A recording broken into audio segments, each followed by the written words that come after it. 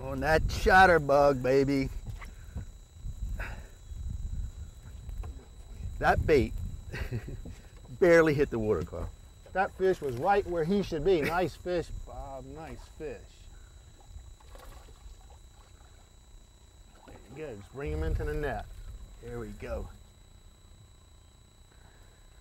Fishing Northeast River and Northeast Creek with Captain Carl. I'm Bob Murray, this is Delaware Valley Outdoors. Stay tuned. If the weather don't get us, we're going to catch some fish.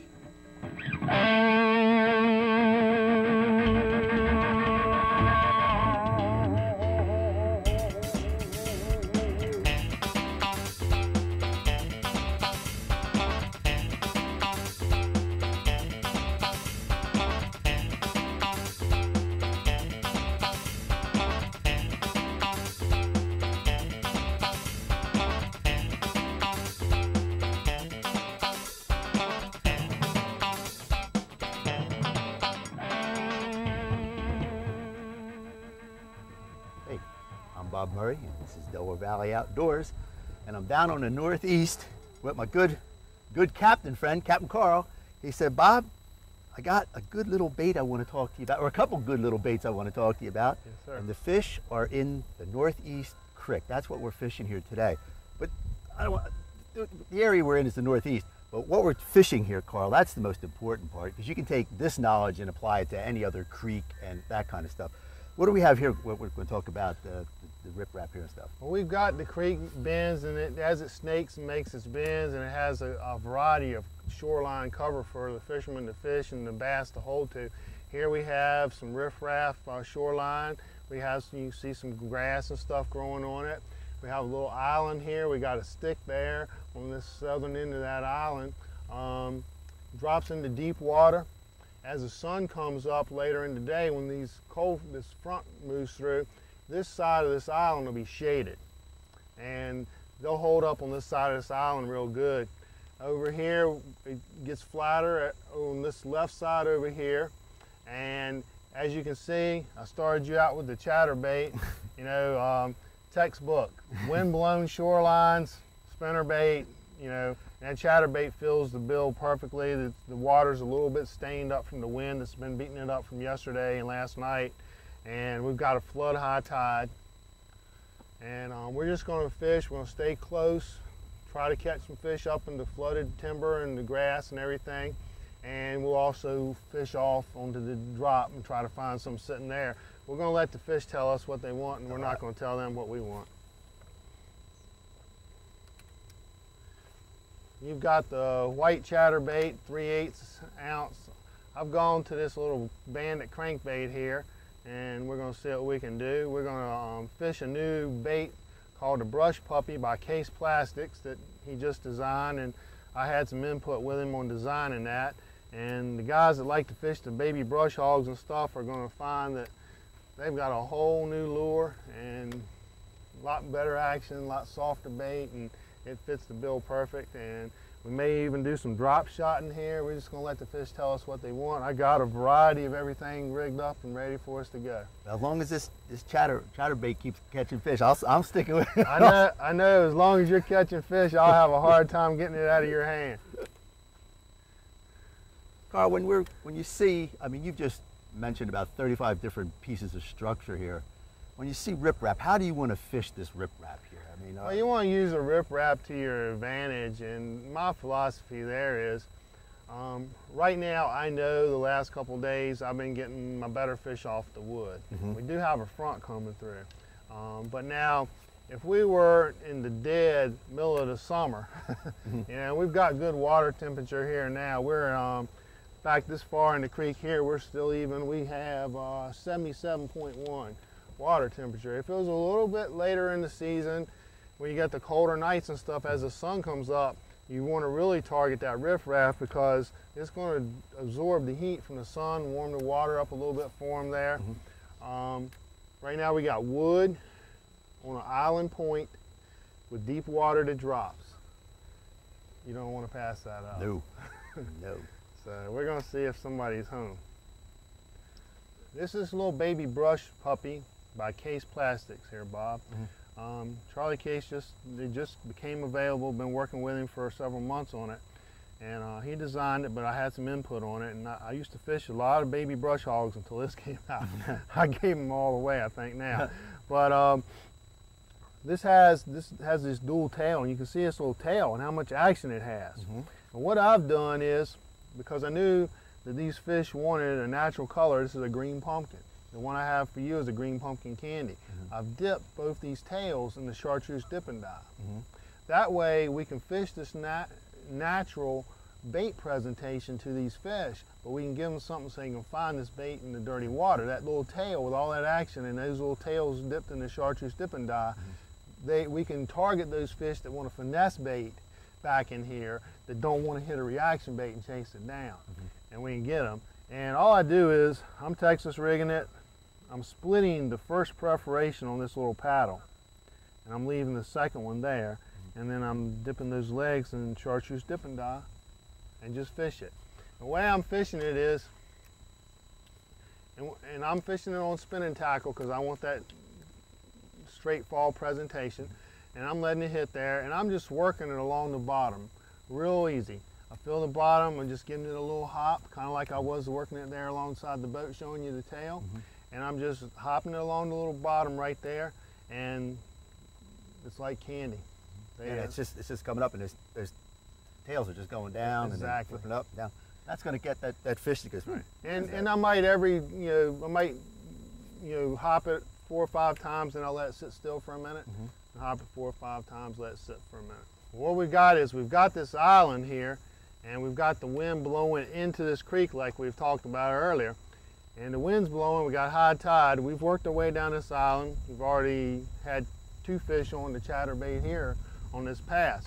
Well, we have the end of the island, we have some wood here. We got a big lay down, the stumps down there.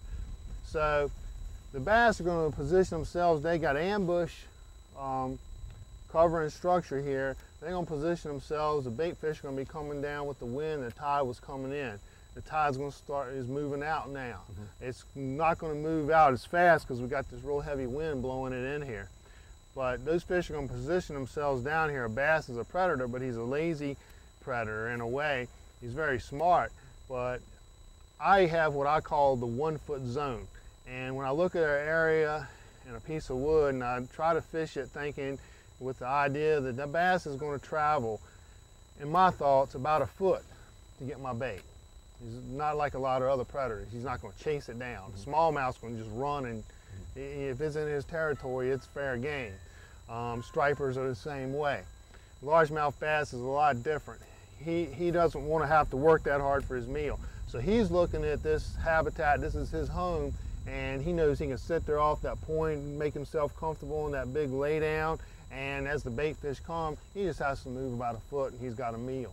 So why should he go work and chase everything down? And that's kind of like how I look at this when I'm looking at it and deciding what I want to do. So remember what Carl just said. Remember that 1-foot rule. If you see a stick up, a log, some little point there like that, remember, fish is probably going to be about 1 foot away from it. It's a good tip to remember.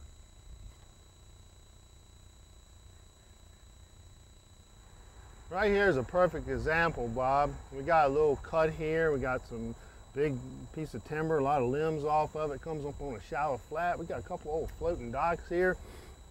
Perfect place, the way this wind's blowing into the creek here and the current's going out because the tide's going out. Perfect place for somebody to stage up in here, get a good meal and some bait fish. They'll get bunched up in here. Oh, I just had a hit. I thought I had him there. Hold on. Oh, got him! On the brush puppy. Carl, while you were taking that fish off and get it, you were just mentioning that you thought you had the fish, but he took off and ran with it. Yes, he did. He took off with it. And he is lively. There he goes.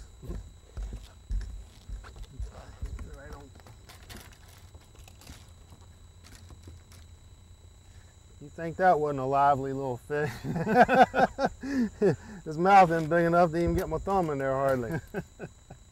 Yep, he picked up that brush puppy. I felt him pick up the brush puppy, and I thought I'd lost him, and then I saw the line moving back towards me, so I knew I had him.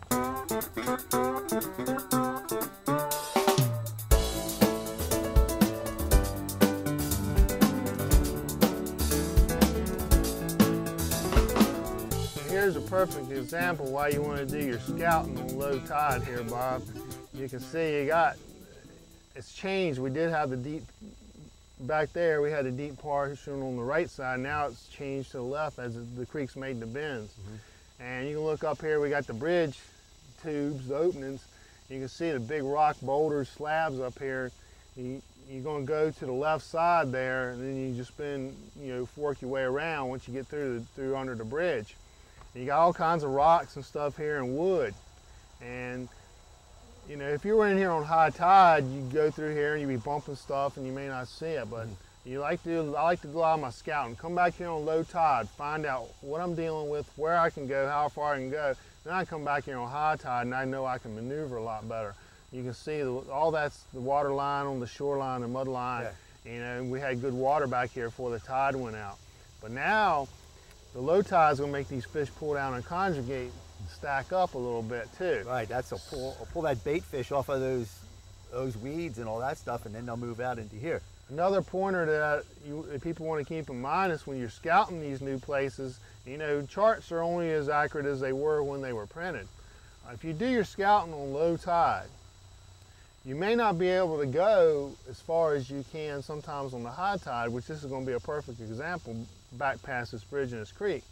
But if you start getting in trouble, you got more water coming. If you go do your scouting on high tide and you get in trouble, you're in trouble. Yeah, because it isn't going for a long time. Right. Well, it's amazing, Carl, that fish can be actually up in this thin water like this. Yeah, Bob, one thing you want to do up here is there's no such a thing as fishing too shallow. It just doesn't happen. If there's enough water to cover their fins, there's enough water for them. Oh, I got one! That fish came out of, I'm going to say, 1.5 foot of water, maybe 2. Again, we're just talking about that skinny water. Yes, sir.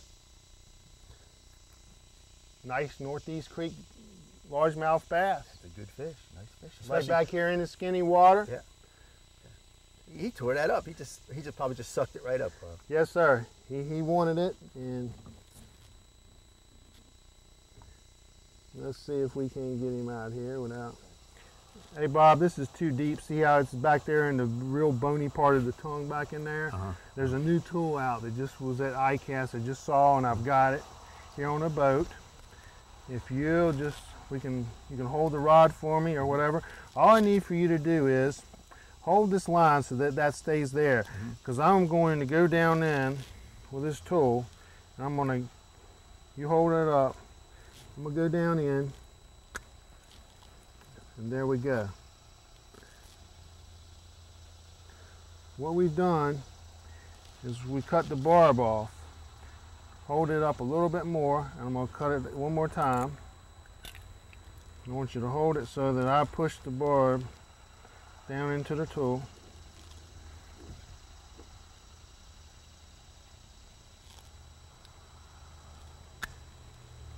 There we go. You see we cut the barb off of there, off the end of that hook? Well, now we can get down in there and work with that. And we're not going to do nowhere near as much damage to this poor guy because we're not trying to pull that barb back through. See how easy that came out, just like that. See, take a shot. There's no damage down in there to that fish's tongue. He's not even bleeding. By cutting that barb, we went and made the second cut so we didn't have so much of the bend. We just released it right at that bony tongue. You never know that fish was ever gut hooked like that. No, and that was quite deep, and no blood, no nothing. Not a drop of blood. We didn't do any damage to that fish. Put him back. We're gonna put this poor guy back here. He gave us some good excitement. We're gonna put him back here so some young kid can come back here and catch that fish again and enjoy it. And there he goes. He just swam right off. He's happy as happy can be. And all we gotta do is replace the hook.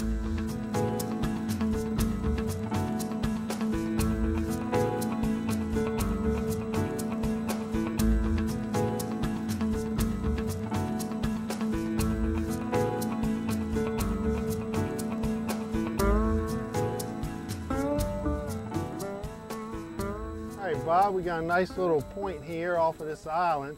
You can see we got a big wood lay down there, runs there, and then we got a big another lay down there with the stump on it. Perfect place for a nice largemouth bass to be hanging up in there close to that log and the point of that island. And just waiting to ambush some nice fish coming in here. The tide's coming in here, so that would be the perfect place for them to be, as the bait fish all come with the tide. There you go. Right there.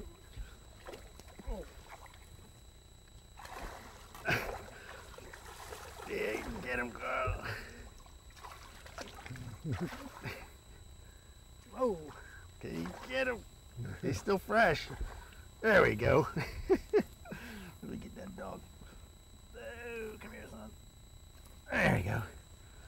That's a nice bass, Carl. And I want to just mention the fact that you had pointed out that this point holds some good fish. Yes, sir. Again, just explain the cover that we had there, Carl. Well, we got the northern end of this island here, that point. You got a big log lay down and the stump down at the end. And when the tide's moving, the bait fish are moving with it, and it's just a good ambush spot. And he was right. He was textbook. He was right between the log and the island Yeah. there. It looked like the way he hit. So he Yeah. was right where he should have been. Yeah, he come right off. And guess what I got him on? Favorite chatterbait. My chatterbait. All right, let's get this boy back in. Ah, that's a nice fish. Textbook. Thanks, Carl. Yes, sir. Here we go, Bob. We got this point here. We got tide coming in. We got some isolated cover here. And the tide is pushing us, right? The tide's coming in, yes, sir. The tide's pushing us up on this point, carrying us up on this point. And you got this big lay down yeah, here. wait, look, hey, come back for it. Yeah. Right where he should have been. Oh, big fish. Oh. Come over here, get him, get over there. Right off of that log. Guess what I caught it on, Carl? A chatterbait. Yes, sir. A chatterbait. Oh, he's in there. I'll get him out. Look at that. It's a nice, fat, chunky fish. Look at them spots on him. And now for a closer look at today's tackle, Delaware Valley Outdoors presents the Tackle Box. For more information about the tackle used on today's show, go to DelawareValleyOutdoors.com. We're here with the tackle box, Carl, and I know we're on the river today. Had some tough conditions, but you know, everything came through like like we like it. The baits that we started out with this morning, we had a tide that was going out, and we had a little wind, so we went to these baits. Now tell us about this bait here. This is a new bait for you, right? Yes, sir. That's a new bait by Case Plastics. Charlie Case knew that I used to throw a lot of baby brush hogs, and I was talking to him, and he wanted to design something to fill that gap. It's a little bit bigger than a baby brush hog, not as big as a brush hog, but it's a creature type bait. Finesse. What it does is, how we've got it rigged there, I Texas rig it with the weight pegged, and it comes like the one you see there, just green pumpkin. What I did was the muddy water back in there, because we went in there this morning, we had good 2.5, 3 foot waves on the water, probably about 20, 25 mile-an-hour winds, and that creek got real muddy. So what I did was, those fish back there want a natural presentation. They're feeding on natural bait fish. So we wanted to stay with the natural color bait, but we need to be able to let them find that tail. That tail has just awesome action, as the guys could see in the video, in the show. And I dipped the tails in chartreuse dipping dye so that they'd be able to find the action of those tails in that dirty, muddy water real easily. And then you clipped the. This has been beat up a little bit. That we had some fish on that it. one actually put some fish in the boat today, didn't But it? you actually cut those little tails. I just break one, the first perforation on that paddle I break open, and I leave the second one up by the body in place. Okay, now this is the same bait, except it's one of my favorite colors, and this is the. That's the one you were throwing. That's a green pumpkin candy. Everything's the same as the green pumpkin you just had that I was throwing. We were just throwing. You had that with the green and the purple and a little bit of blue sparkle in it. And headwise, we were throwing 1/4 ounce weight on there today. That's a 1/4 ounce of weight because we had a lot of wind. If we didn't have the wind, we could have scaled back to an 1/8 or 3/16 or something. And you could Texas rig this with a regular, like you a regular can. weight I too. just, with my clients, I use that. If I'm going to peg it, I use that because it makes it quicker and easier to tie. That's all. Now, this is a great little bait here. And tell us about that because of the conditions we had. That is a Bandit 200 series crankbait. That is my go-to standard color bait in this upper bay with all the dirty and stained water. It's chartreuse purple back sparkle.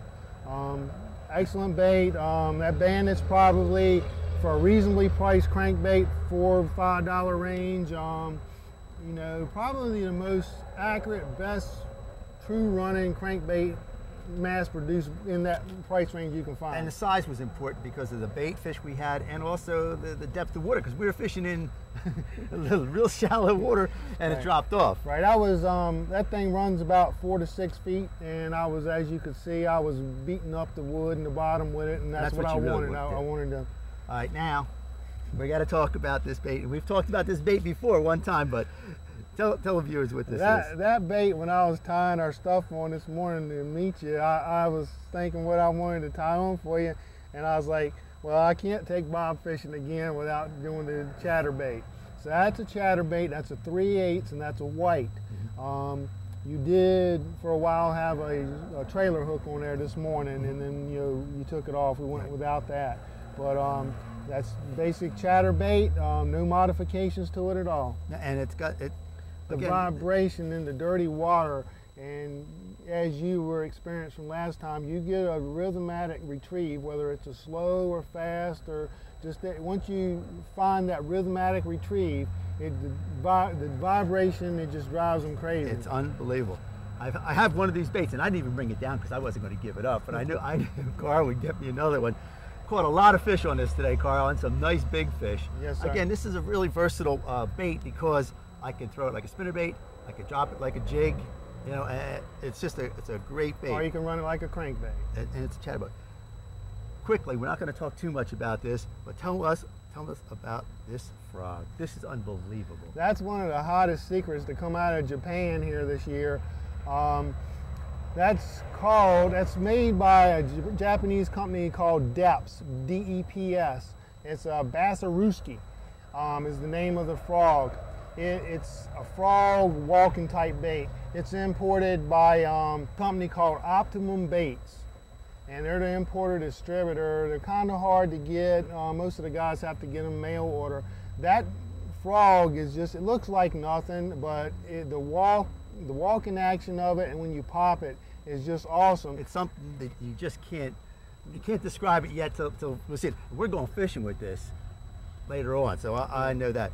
Carl, just quickly, lines, what do you recommend down here? Lines, we talked about lines while we were fishing today. That's Iser line. The one in your left hand, the Triple X, is 12 pound. That's what I use on my spinning reels today. The Platinum Green in your right hand, that's what I use on my bait casters. I use that on all my generals. And the crankbaits, we use 10 pound. Okay, and one other thing we're going to just talk about quickly is this. Tell us about this item here. That is a new item. I found this product at the ICAST show a couple weeks ago, and I always look for the conservation type things. We had a gut hook fish. All you do is you just get that hook point exposed, reach down with this tool, and you get the barb point into the hole there in it. You push it down, and you clip it. It clicks it off, and the pieces goes up in the barrel. Tell you what, this is something that you really should have if you're tournament fishing. It'll save you some fish because you could have a dead fish. Right. And that's the tackle box.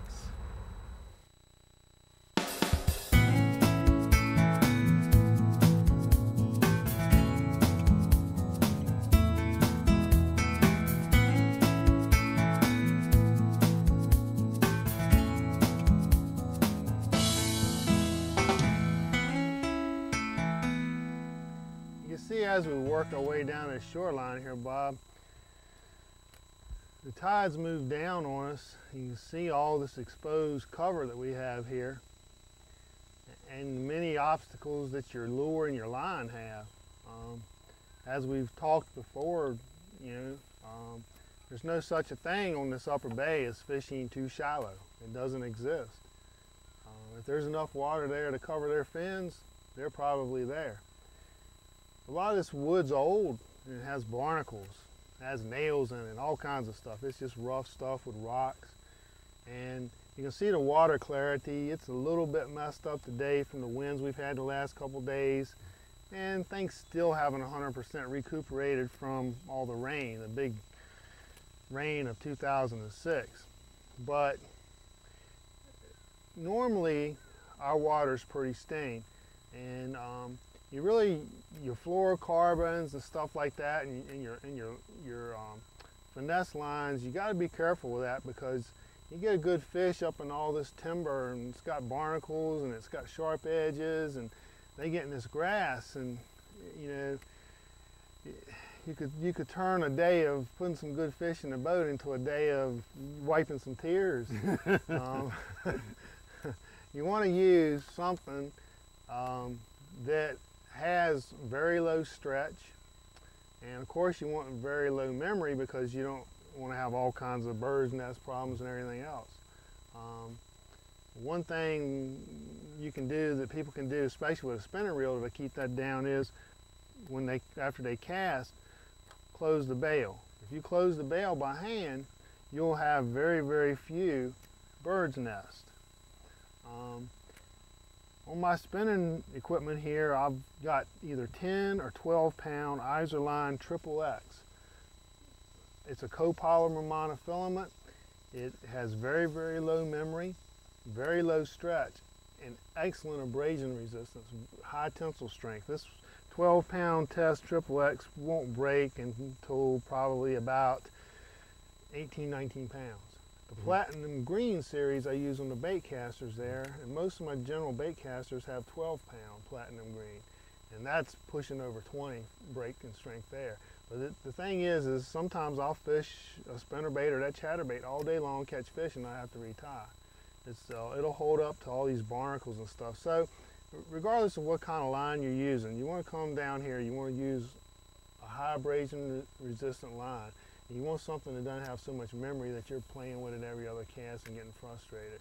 And you'll have, you know, a lot less tears in your eyes. You can see, I mean, with the water as down as it is, there's a lot of stuff that's actually under the water when the tide's up, and your lure is going to go over top of that stuff, bouncing it, nicking it, hitting it. And when you get that fish, the first thing he's going to do is try to go back. And he's going to wrap you around little limbs that have barnacles on them and stuff. Even if you yank him out of there fast, he's going to drag your line across all those little limbs that have barnacles, and they'll cut your line or weaken it just as fast as the big limbs will. You know, you mentioned the memory thing. It's not that only that, it's the casting ability of it. The line comes off that reel nice and smooth. It's pliable in a sense. It's not like we talk like rope. You know, it's not like that. It's very soft and supple, and really nice fish. Right at the boat. Right yes, at the sir. boat. At the yes, boat. sir. Oh. Come down, see Captain Carl. Northeast Creek. Carl, you helped me a lot today. Sometime I'm going to actually catch some fish in a tournament down here and do real well. Hey, I'm Bob Murray. Go to our website, Delaware Valley Outdoors. Link up with Carl. We got all kinds of fishing reports from Carl down here. I'll see you on the water. All righty. Right at the boat, man. Right at the boat. This is a big fish, man. Might need a net. Okay. Oh, I got a stick. That's right.